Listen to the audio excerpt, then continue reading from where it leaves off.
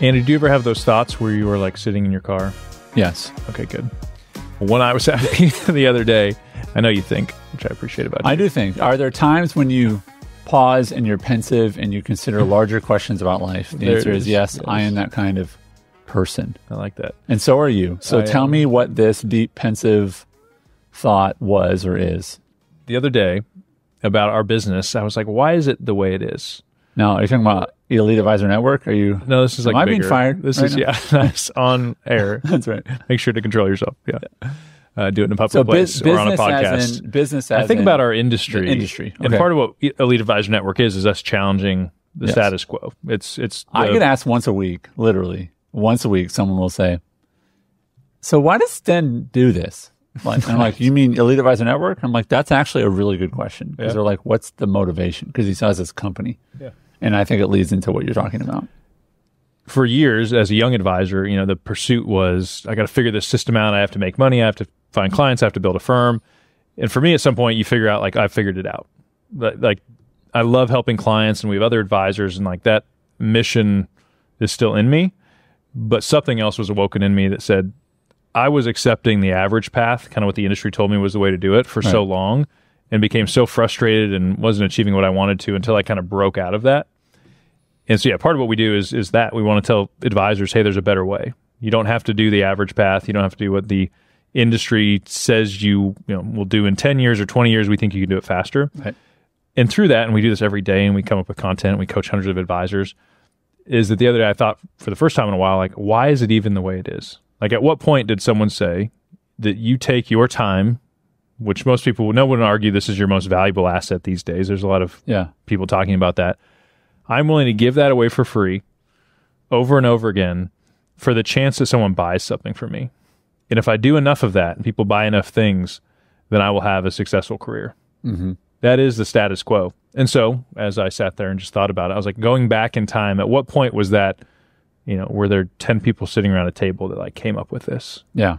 Because the system has endured because somebody is doing okay. There are people at some level of this that are happy with it and making money and don't really care enough for it to change. Yeah. What I know to be true, though, is at the advisor level, that if 90% of people that try this business fail, it's broken at that level. Right. And that's really where we spend a lot of our time, is advisor level, saying there's a better way to do it.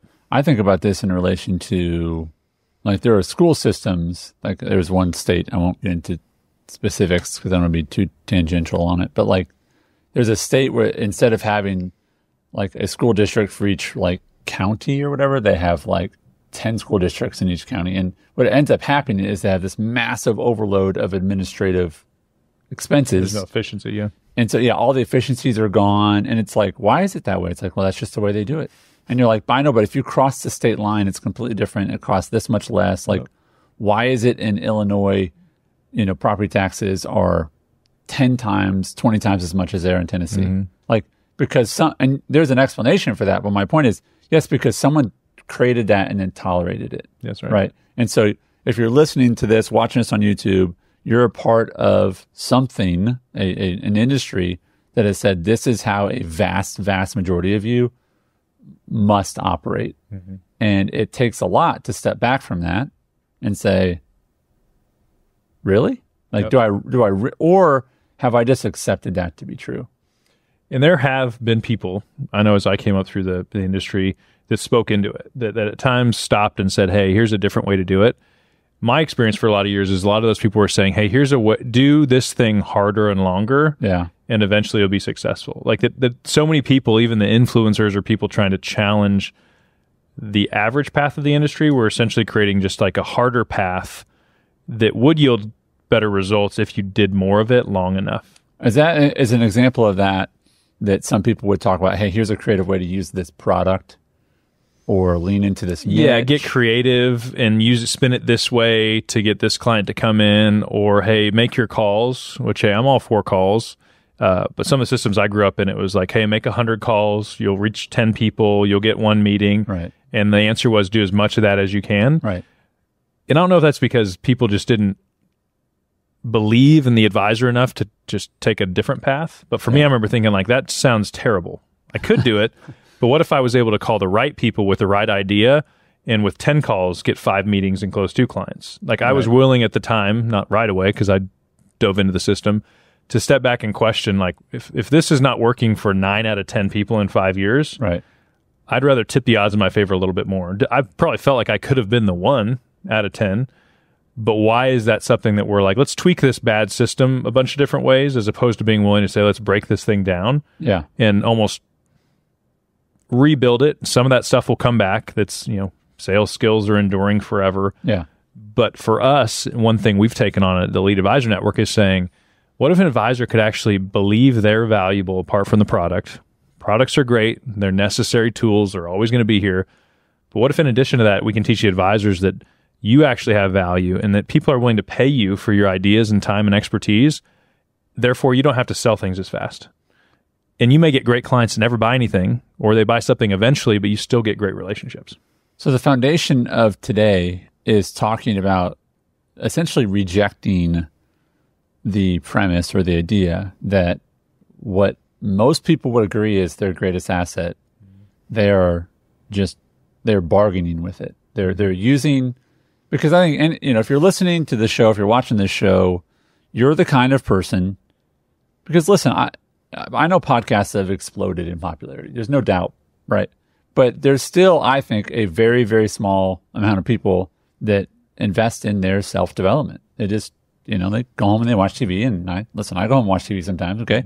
But if you're listening to this, you are in a unique, small, special group of people that are like, no, I want to, on Friday mornings, get better, right? When we release these episodes.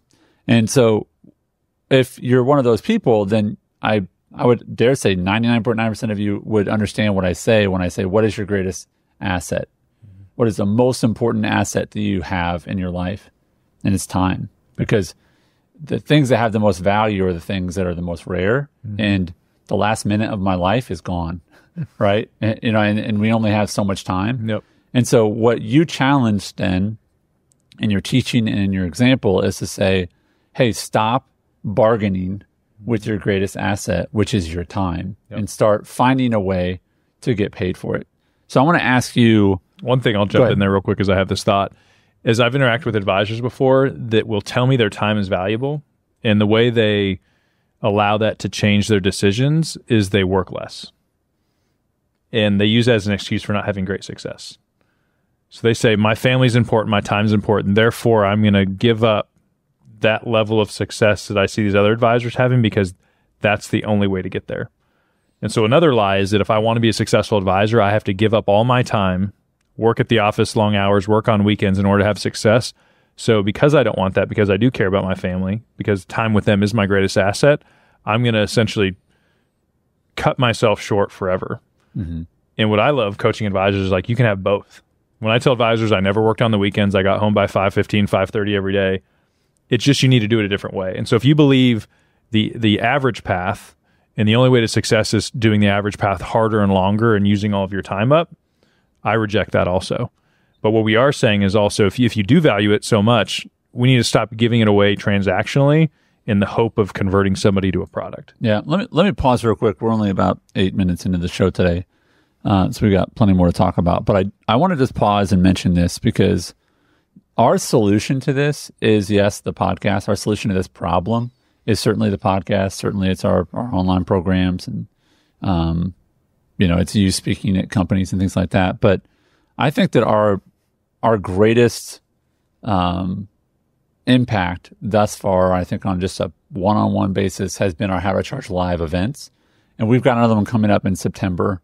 And I have this conversation weekly, almost daily with advisors. And I say, listen, if you want to radically change your business in a day and a half, then it's got to be this. And this is what we say to companies when they call in and say, hey, we want to have Sten come speak. I say, it's better if you don't have him come for an hour. That's fine. But in addition to that, really where you're going to see radical change in your company is if you have them become part of our How to Charge Live event, whether that's, on there or here in our Nashville office. So I want to remind folks, if you go to howtochargelive.com, we are going to run a deal, and it goes until the end of June. And the How to Charge Live event, you'll see the cost there, and you can get your ticket right there on that page. It is a Monday and Tuesday, September 18th and 19th. And until the end of June, when you purchase, and we'll reach out to you via email as soon as we see your purchase come through, when you get a seat, with every seat, you will get access to the How to Charge Online program, which hundreds and hundreds of advisors have gone through.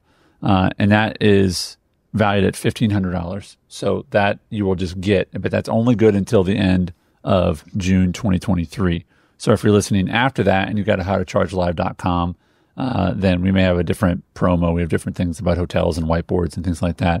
But that is literally the most generous. They get the course for free? They get the course for free. That was not run by me ahead of time, but now it's out in the universe. No, I'm kidding. We talked about it briefly. Got to make decisions, Sten. That's right. All right. So no, I appreciate you saying that, because that event, we've never had anybody say that wasn't worth the time. And we take that content seriously, and they spend a day and a half with me and you. Like, it's intense. But the things, why we are so convicted about that event and why we do it here in Nashville and also other places, companies privately, is they say, these are 20-year plus advisors at times saying, I've never had an event like this.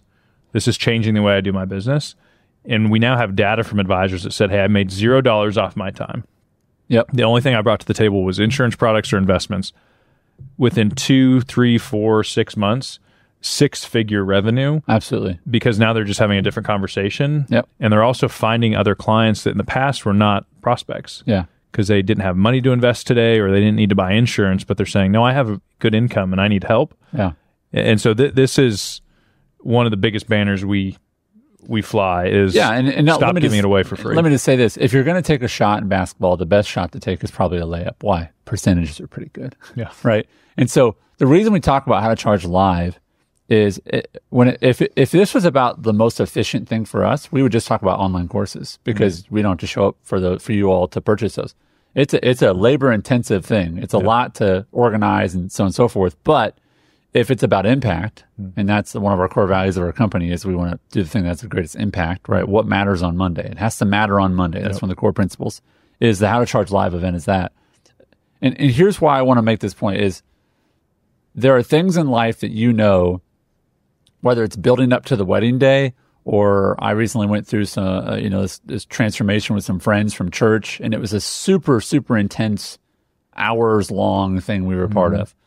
Or, if I went to an event this last week with Dr. Josh Axe and his team at leaders.com, like it was a day and a half where I was not useful for Elite Advisor Network, and that I was not returning emails, phone calls went unanswered, but if you really are serious about charging for your time and you really see it as valuable, then you will not take the 6-month path of listening to 68 episodes of this show. Yeah. We appreciate if you do, but take all that time and invest it in a day and a half at our offices, and you will absolutely not regret it. That is what will transform. Oh, yeah.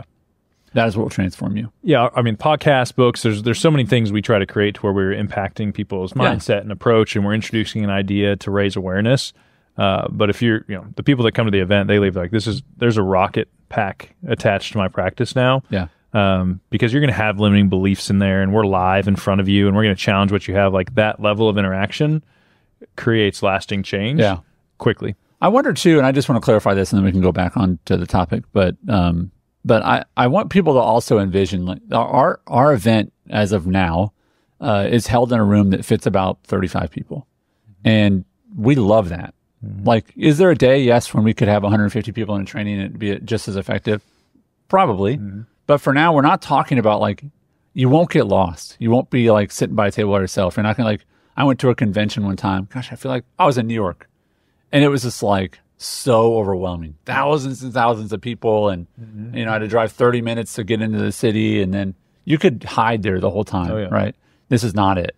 This is personal. You and I are there the entire time. We don't go escape and run away and we'll see you tomorrow, guys. Well, I've gone to some great events where the content was great. Yeah. And nobody needed to know me. I was there just to consume, and I'm applying it myself.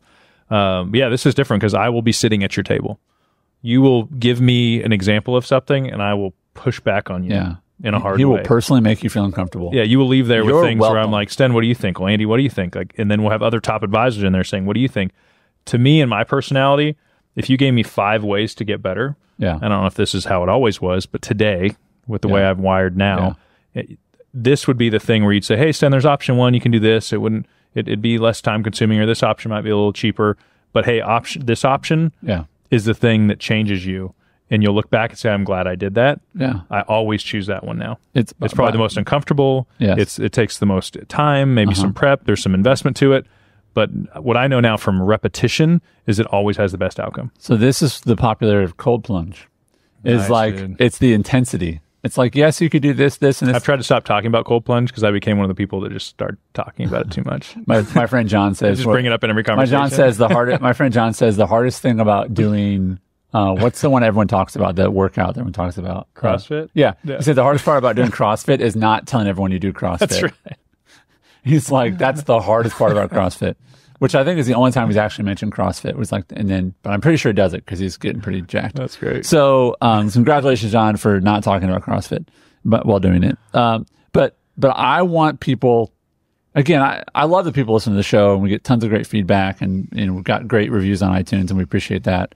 Shout out to the people who aren't bold enough to leave us a written review, but still give us 1 star. So nice. Thanks for that. But they're not listening to the show now because we hired some tech folks to backtrack their IP address and see. Someone did ask me, can we find out who they are? No, they're trolls. So let's get back to this idea of if your most valuable asset is your time, it's a thing on the deathbed. I wish I would have spent more time, this and this and this. So what do you think keeps this idea going, or this habit going, where even people who want to, they just can't charge for it. They don't take that. They listen to the show. They work somewhere where it's like, yeah, I know we're allowed to charge, X amount of dollars for a plan, but I just haven't done it. What is it that keeps people captive to, it's just products. It's just AUM. I think at some level, I'm not going to go conspiracy theory on you, but at some level, there are people that are decision makers in authority that are not willing to reach down and change the system. The law of numbers, meaning they're somewhat detached from the individual lives that are coming and going from this business so frequently, that if I'm looking at a spreadsheet and I say, hey, these people that don't have names, that are constantly coming in and out, are selling enough of my stuff for me to be profitable and hit my bonuses, why would I try to shake this thing up? Yeah. So I think that's just practically there's a disconnect there, because the smaller the firms get that we work with, the more in tune they are with, like, I don't want Jim to fail. Like, how do I help Susan? Because if Susan does better, that I feel that directly impacted. Yeah. So those conversations, those people are much more willing to challenge the status quo where they have a desire to. Yeah. I also think it is working just well enough, which anything that works just well enough will keep you trapped. And at times I'll laugh when I tell people, like, sometimes the worst thing, if you've never gone to a casino before and played blackjack or something, is that you win the first time. Because now you think it's possible. I told my kids this. I was like, you guys know why this first 17, or not 7, it's probably 5 levels of Angry Birds, like you could just touch the screen and you win. I'm so good at this. It's diabolical. No, it's not. You're not good at it. They make you good at it, right? And I've heard this that they do this with gambling apps and stuff like that, where it's like, where the first $200 is free. It's like, what do you know? You win. What do you know? You win. What do you know? Win. And then you lose. But there's enough people who are like, well, I just won 3 times in a row. You think they're not thinking about those things? Of course they are. And what our business does at times is come in, lean on your friends and family to get you enough business to survive, but that's not viable. Like, one, the quality of your work probably not great. And so, you're not creating the reputation you may want.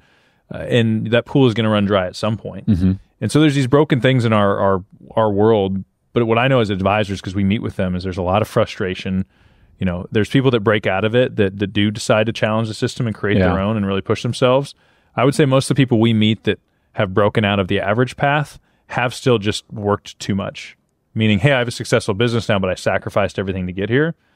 So I would even challenge those people to say, hey, I'm glad you did it, but I hope you wouldn't coach somebody else to do it the same way. Yeah.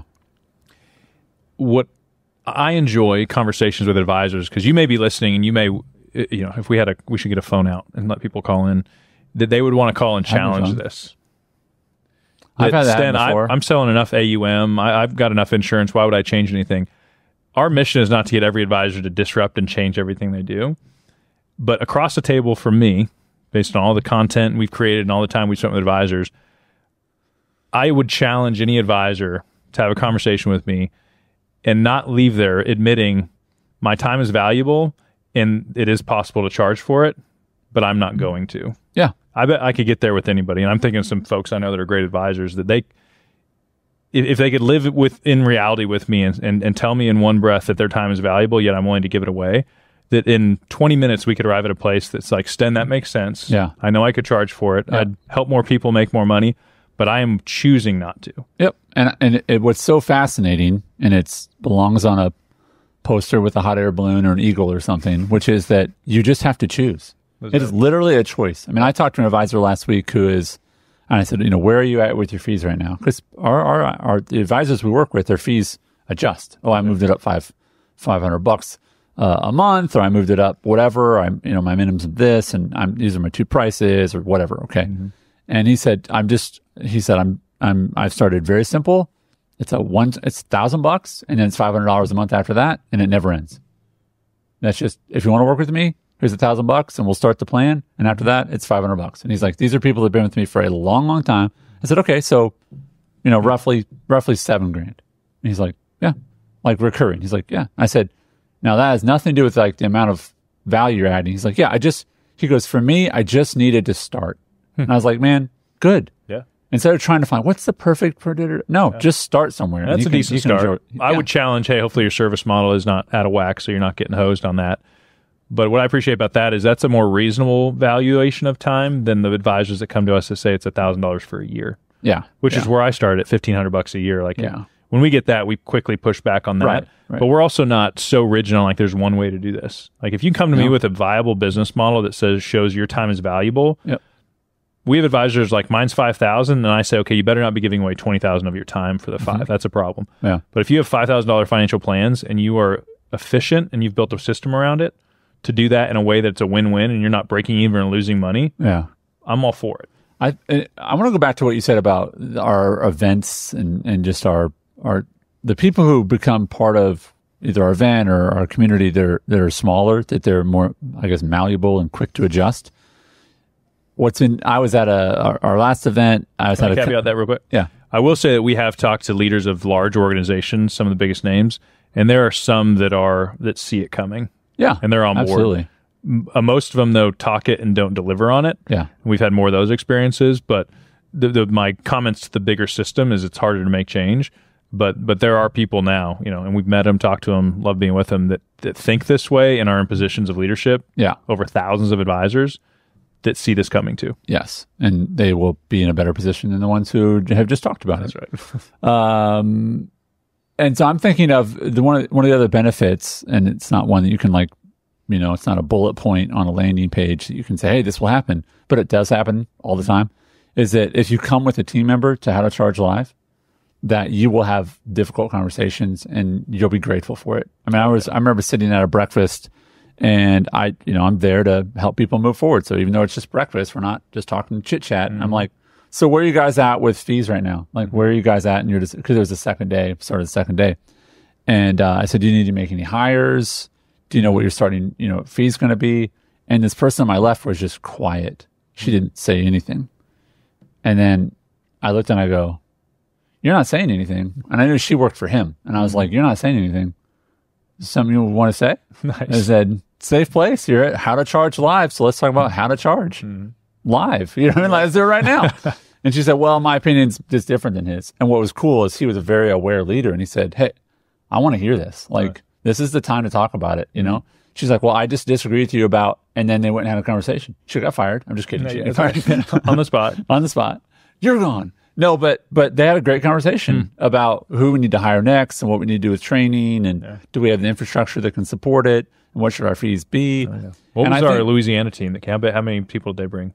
6, I think. I love that story. I mean, that was a bold leaders that were like, we're doing this thing, game on, and they brought 6 people.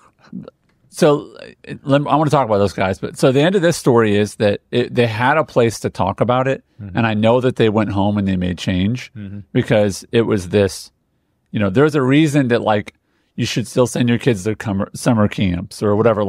There's something wonderful about getting out of your environment and saying, I'm going to go all in on this for 2 days or a week or whatever, versus sort of the slow. That's right. Now with those guys, I think, yes, it was a leader's vision, but also if you're a leader and you're frustrated, if you're watching, listening, and you're like, I have a team, and whether it's one advisor or 5 advisors or 20 advisors, and you're like, I have the vision, but man, they won't listen to dad. They won't listen to mom. Like, is there something about they just won't? And that was the other part of that, is I think they had a group of you guys, and they admit to this. They're like, yeah, we just didn't really buy into his vision. And he's like, guys, I need you to share my vision with them, but just in your own words.